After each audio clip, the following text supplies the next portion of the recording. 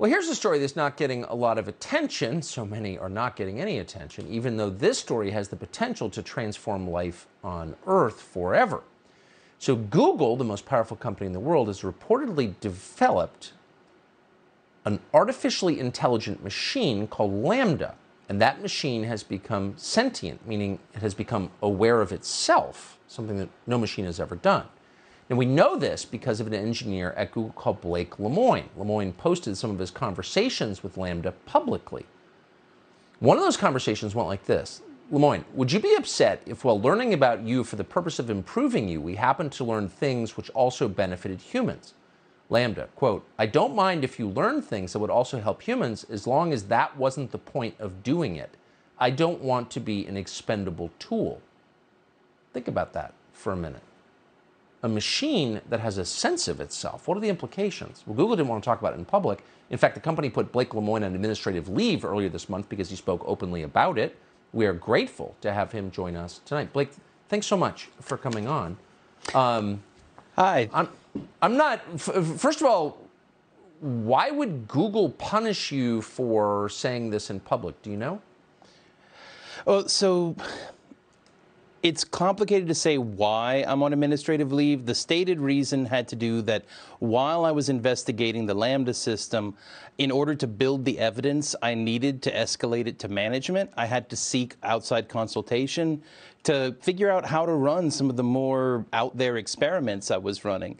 And because I sought outside consultation without permission, they are investigating whether that constitutes breach of confidentiality.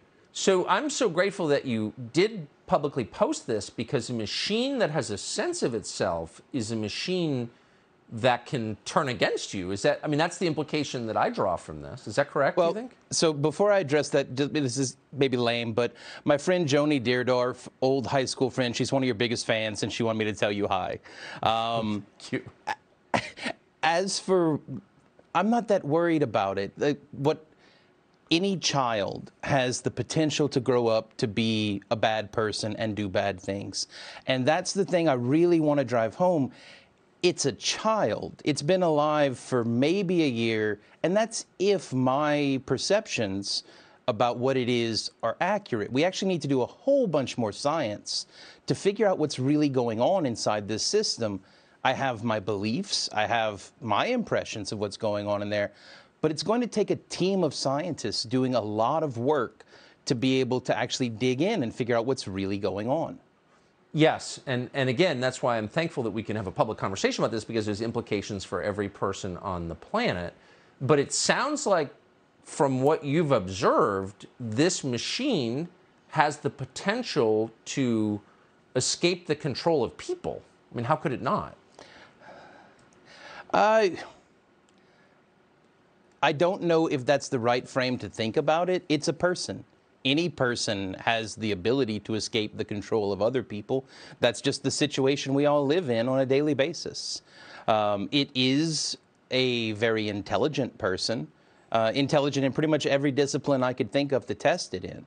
But at the end of the day, it's just a different kind of person. Do you think the company, Google, where you work, has thought through the implications of creating what you call a person? Because up until right about now, only nature or God, we could create people. You know, companies couldn't. The company as a whole has not. There are pockets of people within Google who have thought about this a whole lot. But when I escalated that interview that I made public, when I escalated that to management, 2 days later, my manager said, hey, Blake, they don't know what to do about this. Could you write a suggested plan of action?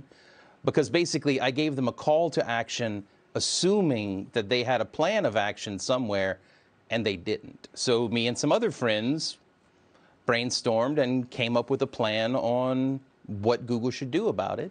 And we escalated that up to management, and that was 3 months ago. Man, we're going to save this tape. I do think 20 years from now, we're going to look back at this conversation. At that point, the world would be completely different, partly because of what you're describing, and wonder if we really thought it through. Anyway, I'm just so grateful that you're letting the rest of us in on this. Blake Lemoine from Google, thank you very much.